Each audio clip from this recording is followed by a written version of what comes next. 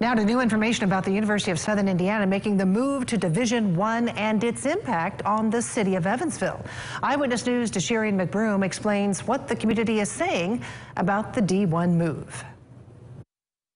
With USI moving to the Division I level, we take a look at what that means for USI students as well as the Evansville community. Many students like freshman D'Angelo Allen are excited for USI to take a step up. Not only does Allen believe the move is good for college athletics, but also great for recruitment of non-athletes as well. I feel like it would make it a lot better and give them a higher chance of wanting to come here, Knowing that my college went to D1, that gives a lot of people more options to choose from.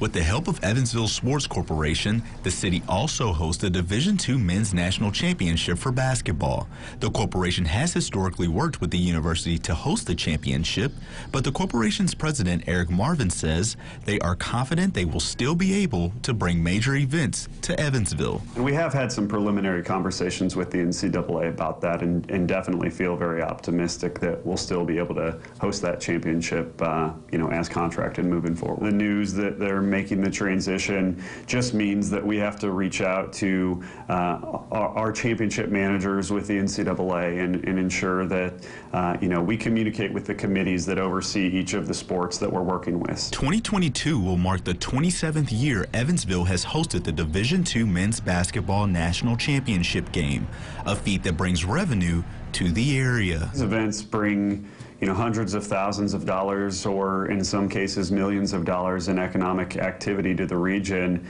and really help identify Evansville on a regional and national landscape, and they really help us create an identity for who we are. As USI makes the transition, students could also see a change in student fees rising to help balance the cost of a higher division university. I feel like a lot of people would be pretty upset about that, but then again, it is what it is. If that's how it's got to be, then that's how it's got to be. There's not much else we can really do about it. You just got to keep going and push forward. The Evansville Sports Corporation says they plan to continue working with the university and other avenues. Reporting on the campus of USI, Desharian McBroom, Eyewitness News.